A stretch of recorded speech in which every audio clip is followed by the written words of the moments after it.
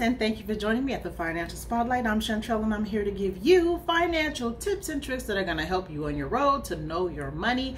And today I am bringing you another 10 fundraising ideas, but this time it's for sports organizations and for youth organizations. Now, mind you, some of them are going to be the same ones that I talked about in the ones for the church and for the nonprofit faith-based organizations. However, a lot of them are going to be different. So let's go ahead and get into them. The first one is one I already talked about, and that's the Flapjack fundraiser. That is going to be ran by Applebee's. You would need to go to their website, find your local Applebee's, contact them, fill out all the documentation, and make sure that you know how much you're going to have to pay them per ticket. And also you need to have your volunteers. Your volunteers are going to be either serving or being a hostess. Other than that, Applebee's will supply everything else for you. The flapjacks, they'll supply the location, and they'll even give you flyers and ideas for marketing your fundraiser. So that's a great way to raise funds for your team. Second, I love this one. It's the Jamba Juice fundraiser. Now, if you have a Jamba Juice in your local area, you need to actually go or call the manager at that local Jamba Juice and talk to them about fundraising for your sports team. What we did for the sports team that I did the fundraiser for, we contacted Jamba Juice. They came out to our actual location where we were having our game. They set up their table and everything, and we had a table for them, but they set up everything for the Jamba Juice, and they were selling Jamba Juice to the people that attended the game. After the game was over, they gave us a portion of the proceeds and they kept the other part. And this was a great way to team up with a company that is well known, but that will give back to your team or your youth organization. The third thing, you can go and do team pictures. Now, sometimes there are local team or local photographers or companies that take pictures that will give you a percentage of the money that you spend or that the people spend on the pictures. So for example, you would contact the photographer. The photographer will come out on a specific day, take pictures of all of the sports players and also the sports teams, and then once they take all the pictures and they get the money and everything, then they will give you a percentage of what they have taken in for the sales of those pictures. Now, I can't give you the specific percentage because I do not know what the local photographers do, but definitely look into that and find out which photographers do that.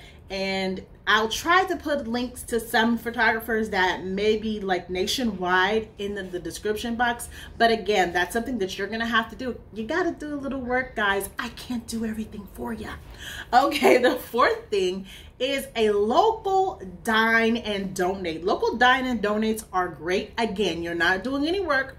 All you're doing is asking your people, your parents, the people that support the children on your teams and in your youth-based organizations to come out and dine at a restaurant and buy food at the restaurant, and then that restaurant will give money back to your sports team. So for example, I know that Panda Express does this, Round Table does this, also Subway. So what you would do, you would contact either one of those, tell them that you want to do like a dine and donate situation. They will then give you all of the information that you need, and then they'll give you the date, and then you will have your people go to that restaurant on that date at that time, and then they will give your organization a portion of the proceeds. I know one that definitely does it is Buffalo Wild Wings, and they do a great job of it because they make you guys feel very welcome when you come in. You let them know that you're dining for the team, and then they come in and they do, oh, welcome, and they do a whole thing. This is what the Buffalo Wild Wings here locally does. So that might be one that you wanted to seek out first because it's like a restaurant and you're sitting there. It's not like a fast food experience. Number 5, you can send out mass emails and mass text messages to the parents, supporters, or whatever of your team or youth organization requesting donations. You should set up some type of link ahead of time, a GoFundMe link, some type of donation link ahead of time so that they can click on that link and donate willingly. But that is a great way for people to donate to your organization. Number 6 is something that takes a lot of work and time, but it will be so worth it if you will go to the local businesses and contact them and ask them to sponsor your team. Now, it depends on what your the business wants to do to sponsor the team. They might want to give money and then have their logo on your uniform. They might want to give money and just have like a sign at your games that say that they sponsor the team. They might want to have a banner on your website.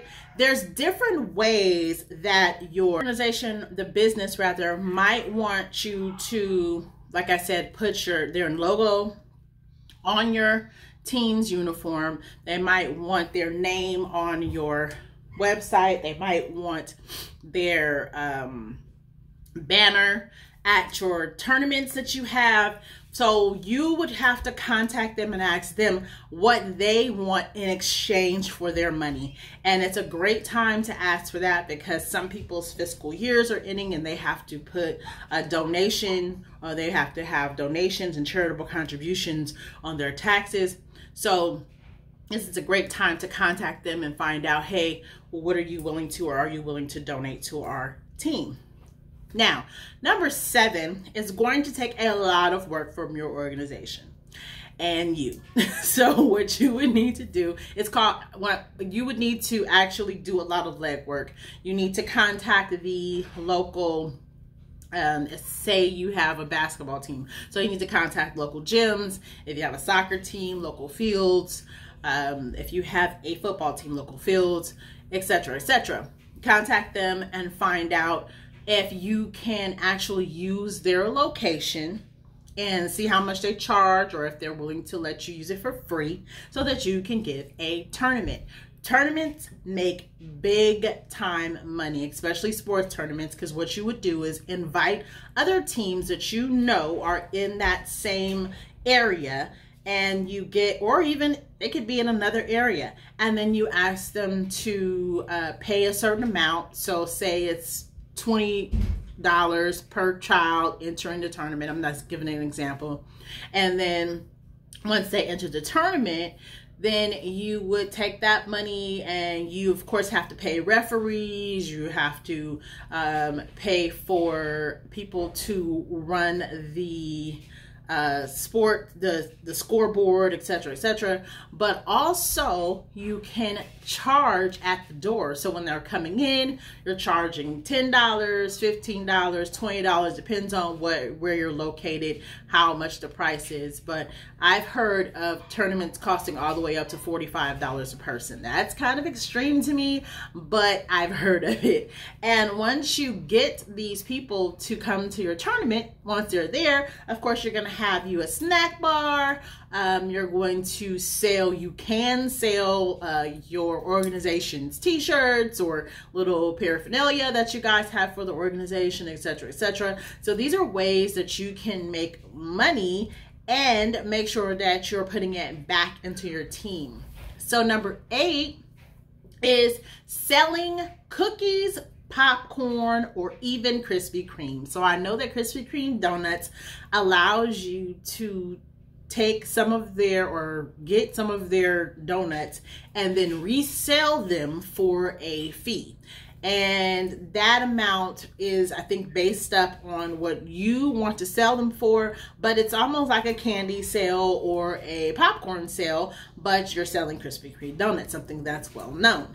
Number 9, solicit professional teams to provide items for you. So what I mean by that, we live in California, Northern California to be exact, and I have sent out letters to teams such as the Warriors, the Kings, the Raiders, the 49ers, Giants, A's, all of the teams that are local in our area, and have requested them to send items so that we can either have a raffle to raffle them off or have a silent auction. And when they send those items, they have sent me tickets, they have sent t-shirts, they have even sent, the Giants sent a signed baseball before. And once we get all these items in, we take inventory of them, and then you do a silent auction. You can do the silent auction online, you can do it by text, you can do it any type of way, social media, etc. And then the person that wins the items, of course, you get them to them however you can, by postal service, by dropping it off, whatever the case may be. But this is a great way to raise money for your organization, and you have not spent any money, you just requested items from well-known sports teams. And number 10 is the shoe donation fundraiser, and I talked about that in my last fundraiser video, but I'm talking about it again because I think it is awesome. So you would do a shoe donation drive, and you get people to donate their shoes. You would contact fundsfororgs.com. I'll put the link in the description box below. And then once you contact them, they come out, they give you the bags, they do all the things that you need to do to take the donations for your shoes, and then you guys get a percentage of that for your organization. So there you have 10 different ways to fundraise for your sports or youth organization. Please tell me in the comments which one you're going to try. I think that the Jamba Juice one is the best because I love Jamba Juice. I like them to bring those things out to the game and sell them themselves. I don't have to do anything. All I have to do is set up a space for them to be. Which one do you think is the best? Which one would you try for your organization? Let me know in the comment section. I hope this information has helped you. Make sure that you share it with your friends and family that also have youth organizations, sports teams, etc. that they have to raise funds for. Thank you for joining me, and have a great one. Bye.